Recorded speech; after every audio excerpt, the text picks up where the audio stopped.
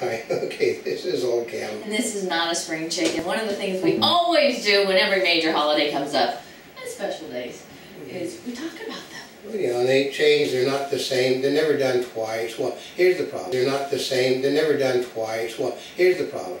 Same, they're never done twice. Well, here's the problem. Twice. Well, here's the problem. Her birthday was the 4th. So, independence is like, well, what happened? I was premature, so, you know.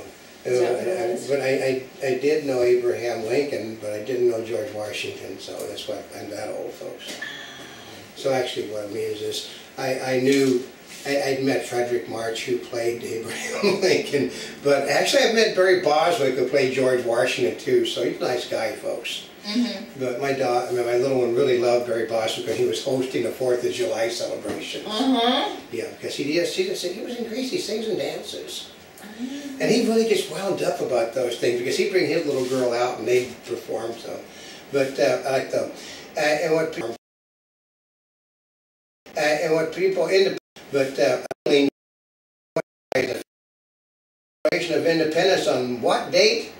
July 4th, 1776. Remember the musical 1776? Yeah.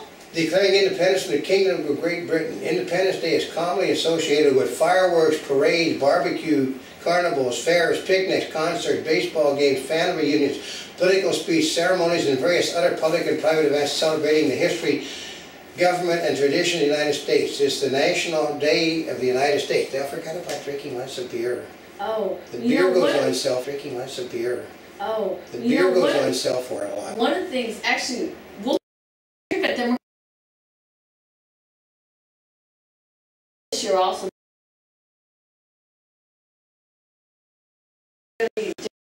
previous years for the 4th of July. Yeah, our friends believe it. So the environment, see,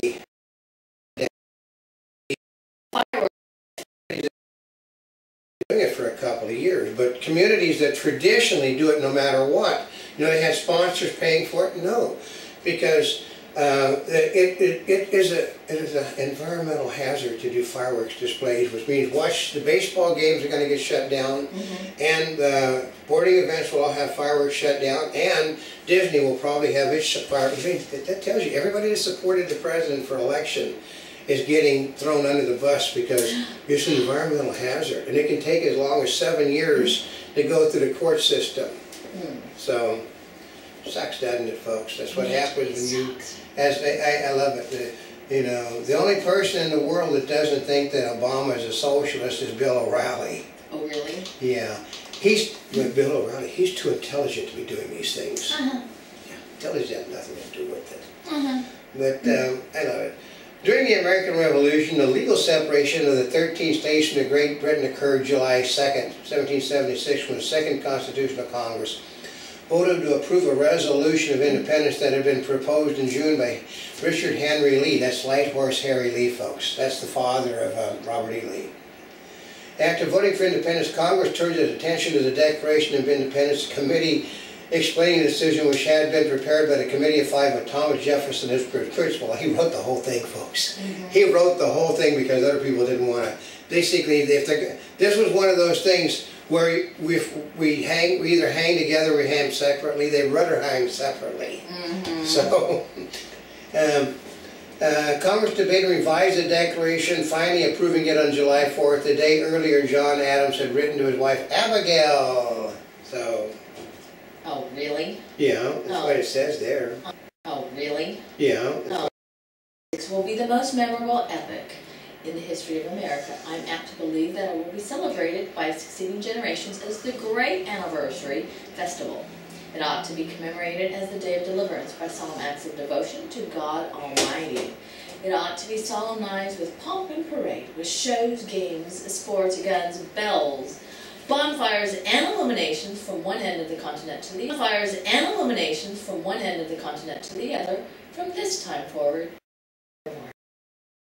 Time forevermore. Yeah. Which is what they played blonde-haired guy that has got, you know, the blonde on that they seem to show a lot. Oh, really? I stood above everybody else, and I know. Sometimes they darken my hair, but I was playing a Haitian. You know, there's still a lot of people with dark hair in Hollywood. I know, but they don't like blonde hair and a lot of things, so they deliberately change your hair color. Oh, do you think it has to do with, well, like when we work, your hair kind of like disappears? That's why. Do you think that has anything No, to do it's with it? why I generally don't take my hat off, because see, I have a light background. My hair goes into I can't green screen. Yeah, but I just thought about it. I mean, I knew the challenges that we have because of green screen and other things, but do you think that's why Hollywood prefers dark hair? Yeah, one of the reasons, because they can't do effects with. Although the women have a lot of blonde hair, but the women, it's not the same color blonde as the men's hair. No, but what happens is my hair does melt into the background, but when you're playing a Haitian soldier and you're supposed to be a German, you need to look, you know, Aryan, so. But Adam's prediction was off by 2 days from the outset. Well, it was originally, like I said, July 2nd, or the 2nd day of July. The problem was, Adams is the one. Remember, John Adams was not really loved by a lot of people, folks. I mean, John Adams was thought, him and his son John, I mean, we're talking the Adams, both were pains in the asses. Nobody really liked them, but they actually, we're talking about two guys that dedicated their life to this country, were the Adamses.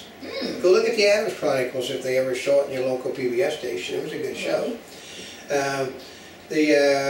Basically, the date the resolution of independence was approved in a closed session of Congress. That's when it actually was official. It was the 4th of July, not the 2nd, because the 2nd they were debating it.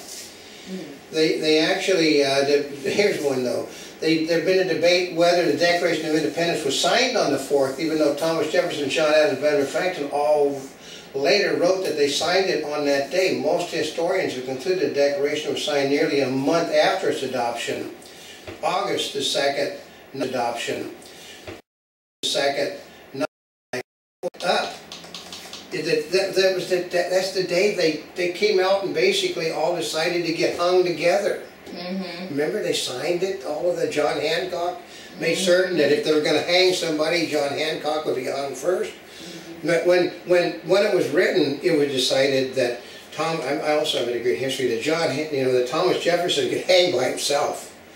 But then when they signed it, they all decided, well, we're all going to hang, we might as well hang together. And John Hancock wanted to make certain, I'm going to hang first, folks. So that's why he got hang first, John Hancock. So he got that big John Hancock. But later to serve as President of the United States, died on the same day, which was Adams and Jefferson, and that's something. July, guess what date? Can take a guess what day the only two presidents to have signed the Declaration of Independence would have died on? What? July 4th. Oh, really? Is that what it is? They died July 4th, 1826, which was they died July 4th, 1826, anniversary of the Declaration. Basically, here's one. Although not a signer of the 13th president, was born on July 4th and was the only president ever to be born on Independence Day. Well, that's kind of a, wow. Yeah, I knew Calvin Coolidge's nephew, folks. I mean, wait, what did you just say? I knew Calvin Coolidge. Well, you've seen him over at the store. I mean, he's the Orson Bean. Oh, it is? Yeah, remember? Oh. I also seen him over at the auto show where he called me. You know, I'm a trader. He called you trader? I was wearing my press badge. He says trader. Oh. So I was wearing my press. So yeah, because he's the car dealership. In 1776, 13 gunshots were fired. Once that morning, again an evening fell on July 4th in Rhode Island. Philadelphia celebrated the first anniversary in a manner a modern American would be familiar. An official dinner,